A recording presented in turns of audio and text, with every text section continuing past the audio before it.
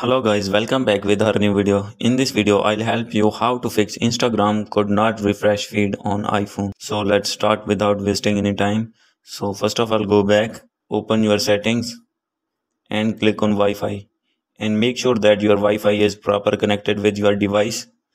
And if not connected, then go back and open your mobile data and make sure that your mobile data is on. And after this, scroll down here and you need to check this Instagram app. So here you can see if you can off it, then it may be give some error. So you need to on it. So after this, go back and check that your error is fixed or not. So if not fixed, then open App Store and search here Instagram. Search it, click on Instagram and make sure that your Instagram app is updated. So here you can see my app is not updated, therefore Instagram give me some error.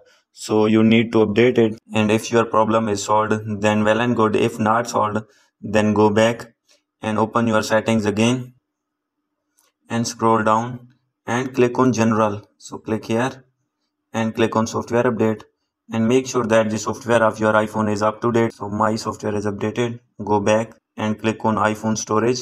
Click here and scroll down. Click on Instagram app. Click here and you need to upload this app. So here you can see upload. Click here and click on upload app. So after clicking it, go back and click on date and time. Click here and make sure that you have selected automatically. So you need to set automatically. After this, go back and scroll down and click on VPN and device management and make sure that any kind of VPN is not connected with your device. So after doing this, go back and scroll down and click on transfer or reset iPhone. Click here and click on reset, and after this you need to click on reset network setting.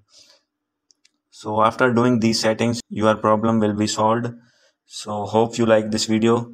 If you like this video, please do subscribe, comment and share. Thank you.